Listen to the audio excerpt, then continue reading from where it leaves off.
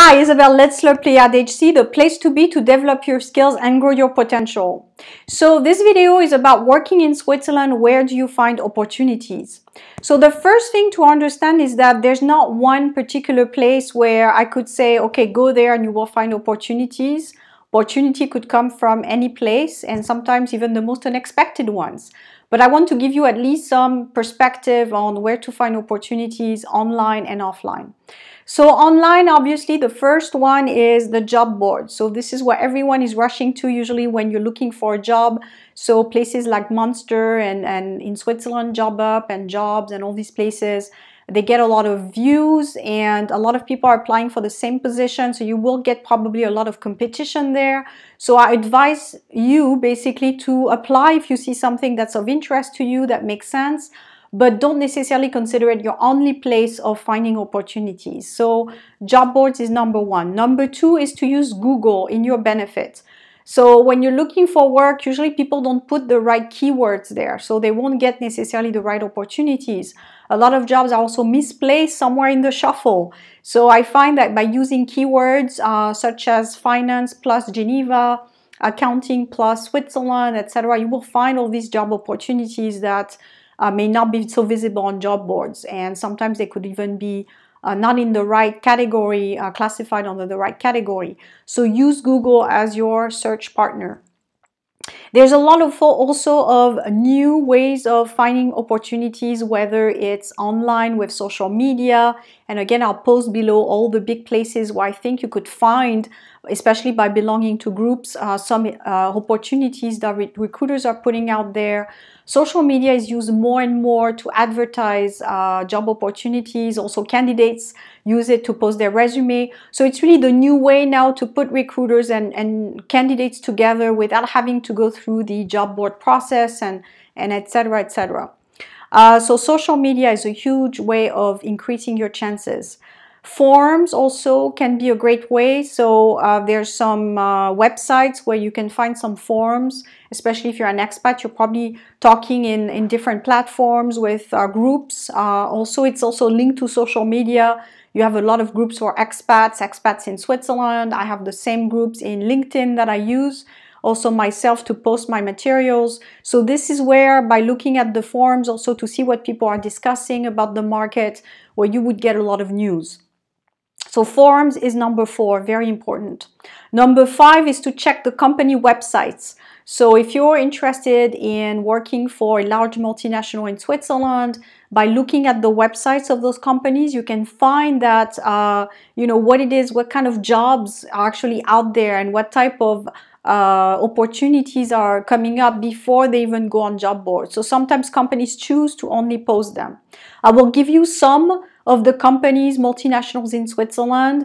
This is part of my online package where I give listings of companies, whether they are not-for-profit or private, in different parts of Switzerland. This is part of my online career package that I will also link below. It's also including some coaching with me, so it's a complete career package.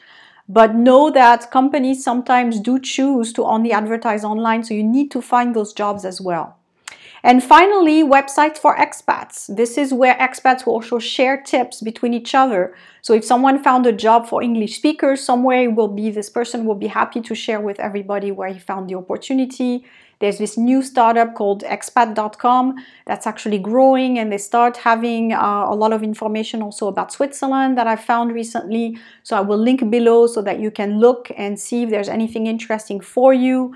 Also, these expats websites will have a section for forums, but also for jobs. So companies will also use them to post.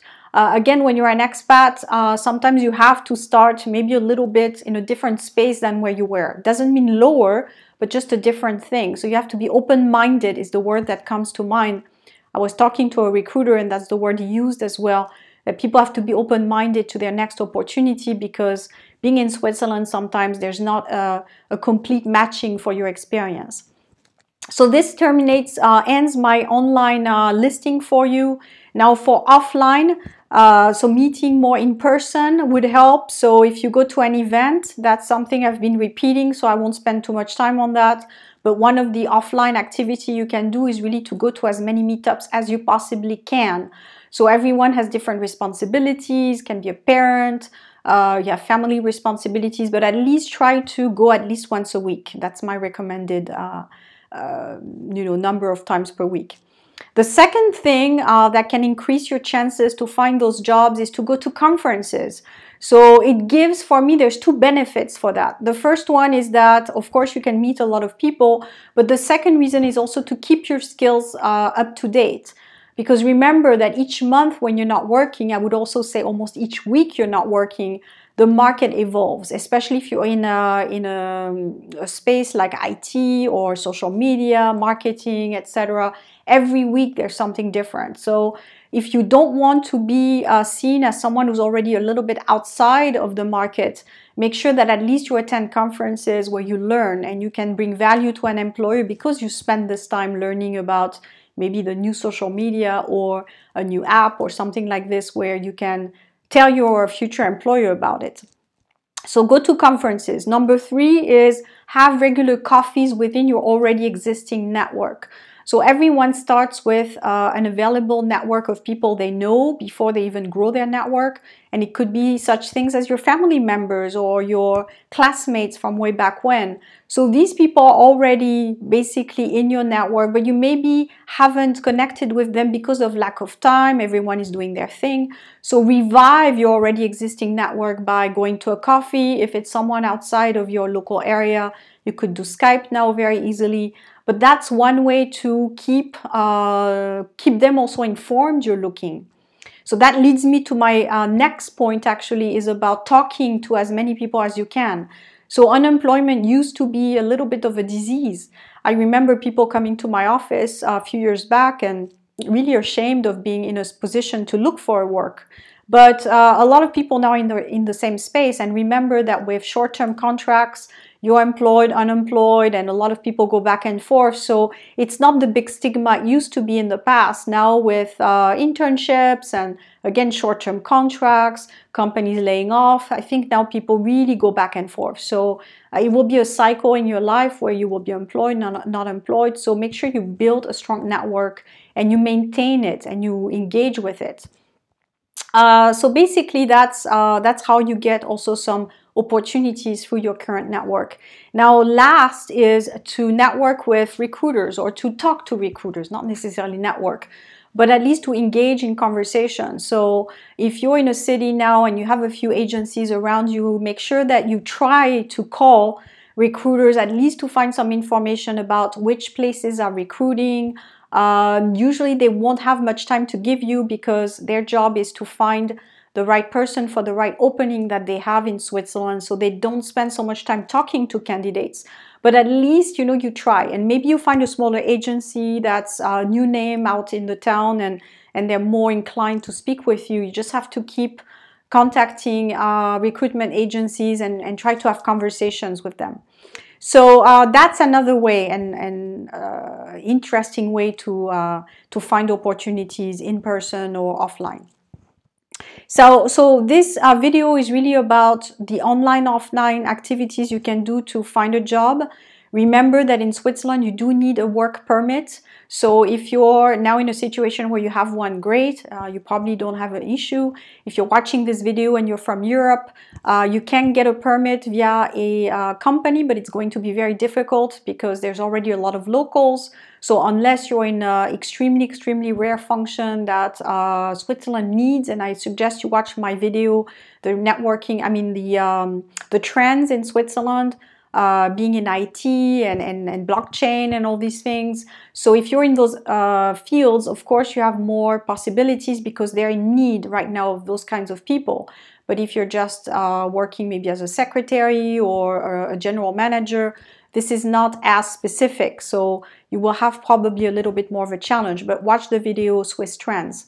So that's it. You need a permit or you need to get one. If you're non-EU, again, I remind people of this. This is going to be extremely hard to get a company to sponsor you because there's already a lot of people locally and the Europeans are also looking for work. So if you're coming from the other side of the world, probably you're not going to be priority. There's some very, again, I insist on that, specific rules to hire non-EU. So it's not something an employer can decide. Even if they do want to hire you, they will have to go through a process. It includes the local Swiss authorities, and they have to show that they can't find anybody else.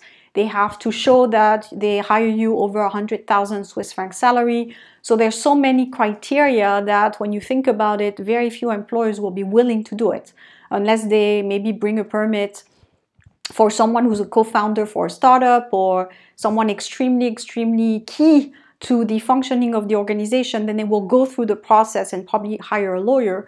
But if it's just to hire a secretary or someone general admin or even a manager, I would say, probably they won't do it. So again, just be aware of that. However, you have the not-for-profit sector with the UN, and they can hire globally. So that's probably where you can enter Switzerland, is with the UN or international organizations. Or you start your business in Switzerland, and then it's a completely different process, which I also can help you with. If you're interested, you can post in the comments, and I will send you some materials on that. Again, watch my video Swiss Trends, and you'll find out what positions or what fields are in demand in Switzerland. Thank you very much.